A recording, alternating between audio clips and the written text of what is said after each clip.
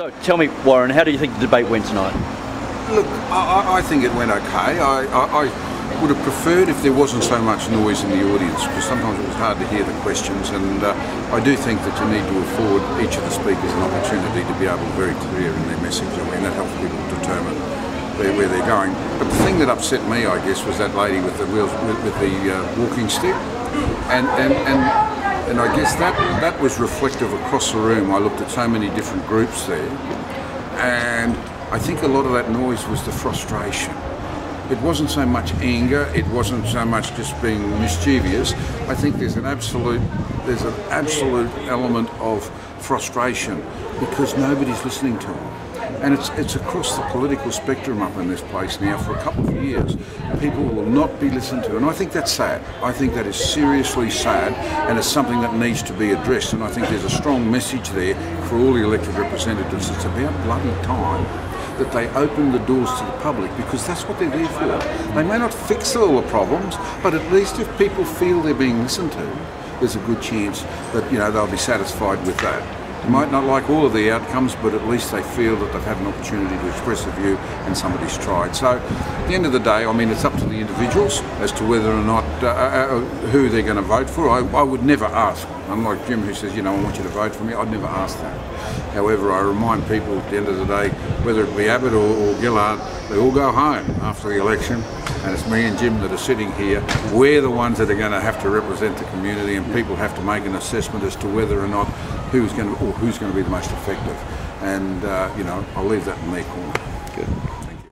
So Jim, here we are at the mobile office. Tell me, what did you think of the debate last night? Yeah, no, it was good to get along there and take questions from the audience and be able to talk about my plans to strengthen and diversify our local economy, what we've done to support jobs. There's a lot more work to be done, and I'm asking people to support me and my plans for the future. And it was a very boisterous audience. How did you take that? Yeah, it was a boisterous audience, but politics is about people having a say.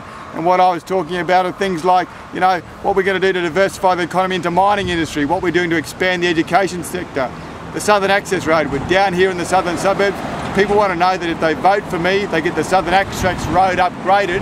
If they vote for Warren Entsch, they'll get a lot of talk, but no action on the Southern Access Road. We've got a GP super clinic down here. That's really important. We've got cancer facilities being improved at Cairns Base.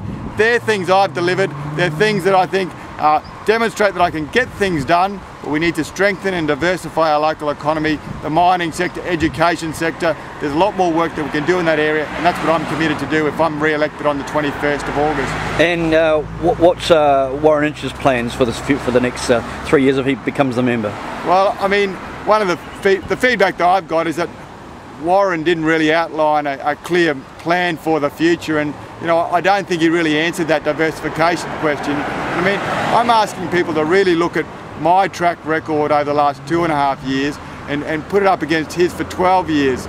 This economy was too narrow when the global financial crisis hit, and for that reason we were hard hit.